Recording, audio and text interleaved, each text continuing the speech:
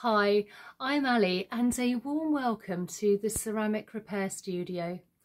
So in today's video I'm going to do Kintsugi DIY, which is great for beginners, and I've got this little sweet Chinese tea bowl here, and so we're going to be applying some Kintsugi to this. So before I do though, if you haven't subscribed, please subscribe, like and share, and if you really like the video at the end, please put a big thumbs up, just helps with the algorithm. And let's get going. Right, so here we are with our little tea cup here. Now what you'll need for this is obviously your item and a brush. Now I am using one of my sable brushes because it does have a good point on it, and I want to make it, you know, we've got some fine pieces to actually paint on here. So I'm going to use a very small sable brush here, and also we're going to need a cup with some water, and also I've got some washing up liquid in here as well. And here we have also just a piece of cloth here. Now when it comes to actually Kintsugi, the history basically is that in the 15th century there was a Japanese shogun who broke his favourite tea bowl, maybe similar to this, and he sent it for repair. But when it returned, it came back with staples, and he thought it was ugly and wasn't what he asked for. So he actually asked the Japanese craftsman to develop another type of repair which is more aesthetically pleasing, and this resulted in Kintsugi. Now Japanese pottery is also known as golden repair, and it's an art form of broken pottery in China by mending the broken with lacquer and with powder pigment of gold, silver or platinum. The actual original technique was used by a special tree sap, which was actually powdered in gold, but we're going to do something a lot more simple. Now there are three methods of Kintsugi. The first method is the crack method, which is the most commonly used, and that's what we're going to be doing today. And that is by actually painting on with minimal lacquer, with gold veins on your object. There is a second method which you could use, which I would recommend more if you're more intermediate, and that's the piece method. And that's when you actually have coloured epoxy, and you actually, for instance, would replace a missing piece such as this. And then the third one is the joint core method, where you would actually take something from another item and actually place it, so you'd actually have a mixture of two materials or even three materials on one item. But what we're doing today, as I say, is the crack method, very simple. Now you will want a well-ventilated room on this, because we are going to be using the, this is leaf gold, and it comes in different colours. I'm going to be using gold, obviously, but liquid leaf it's called, sorry, but they do it also, I think, in a bronze and also a silver, depending on what you want. So I'm just going to give it a little shake. Always hold the lid, because you believe me, you don't want it going anywhere, otherwise whatever it touches it will not come out. Just give that a small shake and then just open up the lid. Now I have just remembered you will need a bottle top. I always collect bottle tops from milk bottles and various other bottle tops, really useful for painting and for mixing glue in. So I'm just going to add just a little bit of the liquid leaf into our pot here. Now this dries extremely quickly. This is why we want to place the lid on as soon as you can. And a little bit goes a long way, it lasts a very long time. Right, so what I'm going to do first, I'm going to do the small veins first before I tackle the larger pieces. Now I do like to steady my hand on something rather than doing up in the air. You tend to be a bit more jiggy and jaggery and not so straight lined, if you like. So I do like to place my hand on something, and then I will we'll start from the outside, I think. So let's start from here. So by taking our piece, we don't want too much on our brush here. just little bits there, dip in, and we'll just start very lightly going over. So you don't want to have too much because you don't want it to puddle, and you don't want to keep going over either, otherwise because it dries quickly, you could end up with lines. So you want to just make sure that you're just doing it, just going over it once or twice very carefully. I know it sounds silly, remembering to breathe, because when it comes to things like this you almost want to hold your breath. Again, and just very slowly now going through the lines, and I'm just painting on. Now this has been, I'll just paint along this part here. Concentrate, Alison. So this has actually been, it was broken in a couple of parts, and I have fixed it, and I have actually put Milliput on.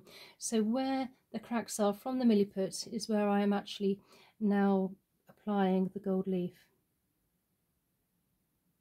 Again, I'm placing my hand on the table and very lightly going through.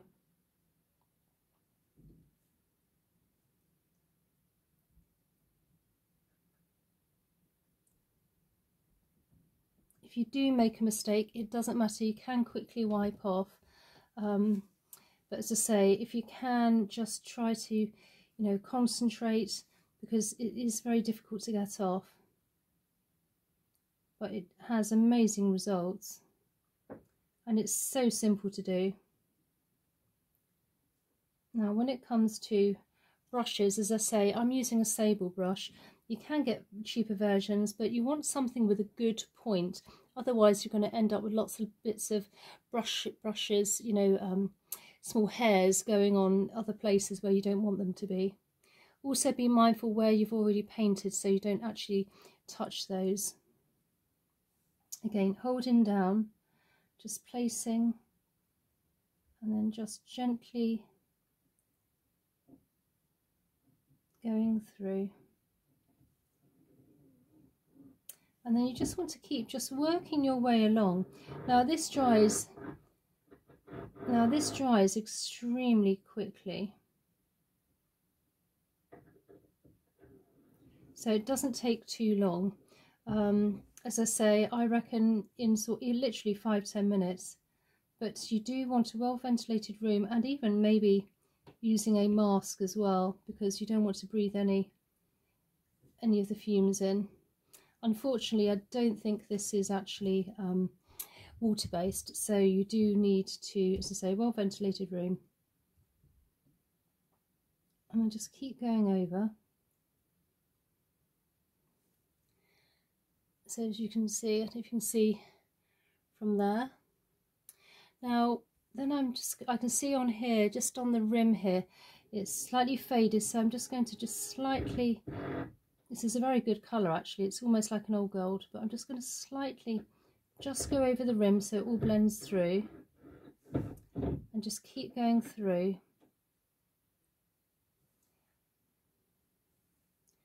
Again, be very careful where you've placed, where you've actually touched. And then we'll just do this part here. Now what I'm going to do is I will probably leave this part actually for about 5 or 10 minutes. Just wait for everything else to dry before I continue with this part. So just blend that through so it all is the same colour. Just very lightly, as I say, I just want to blend it so you can't see any different variations of colour.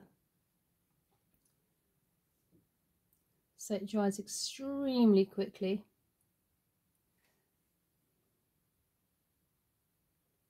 And just paint little bits, don't need to be too heavy handed.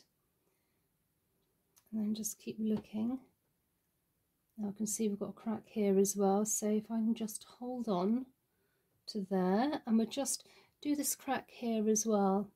Again, just taking a tiny bit, holding and supporting our hand, and just gently just go across.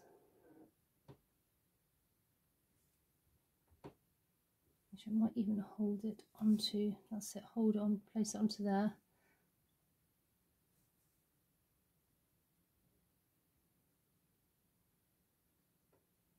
And then just quickly, so it's starting to dry already in our little lid here, but that's fine.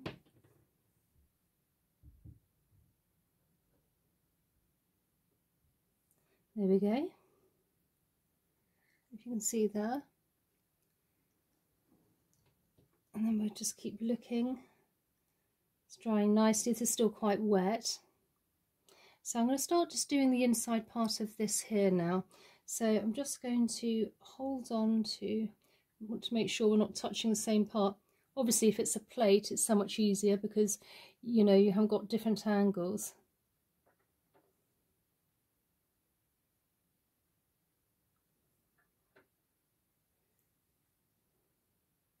Right.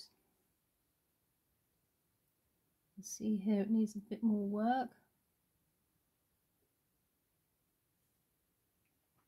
Keep dipping in.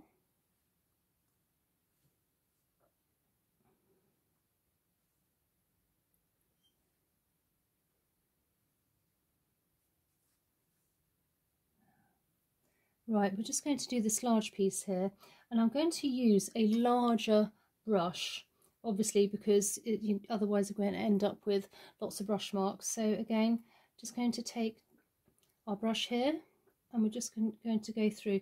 You may take two or three times with this. And we'll just start, it's quite a large piece.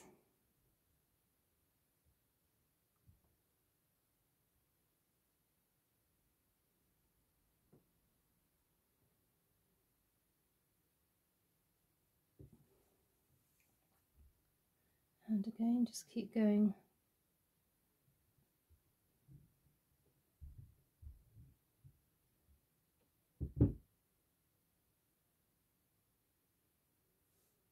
I might just let that dry before I actually do another stage, and just I'll probably go over that again. Meanwhile, I'm just going to continue with the inside veins. Again, holding down, just trying to find angles which are comfortable for you. Obviously you want good light as well. I'll just go in there.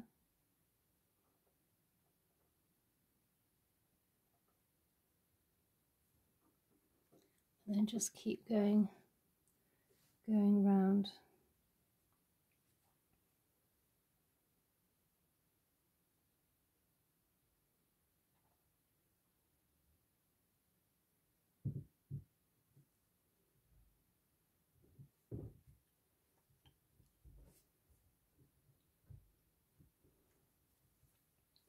So holding down with the hand, trying to find angles, to the best angle to actually do it.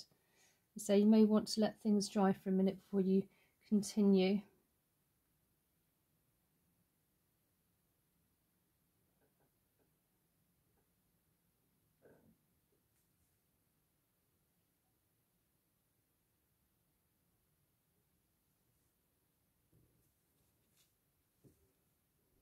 You see, we're just sort of starting to take shape now. Onto there. So it's starting to dry slightly here, but it's fine. Got a bit more time. Again, hold down.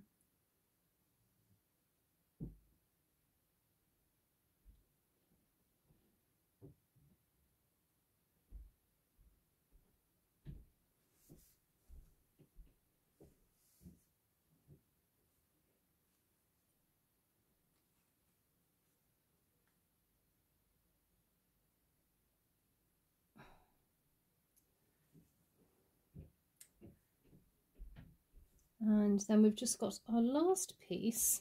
As you can see, just here there's a very fine line crack. So again, we just hold on and then try to get the light. And then just, as I say, use your hand to actually support.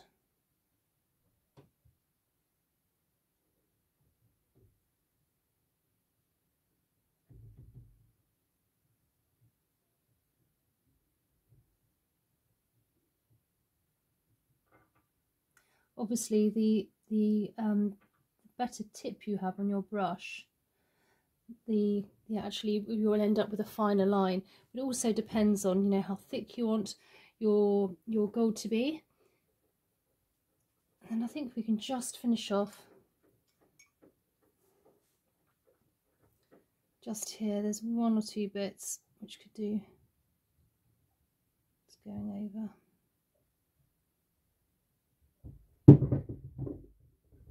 So there we are, Kintsugi DIY, how to do it yourself. Simple and easy. As I say, not using too much and just a bit of patience, and you can get great results. So I hope you enjoyed this video today. Again, please subscribe, share and a thumbs up to help with the algorithm. And I really look forward to seeing you in the next one. Okay, bye.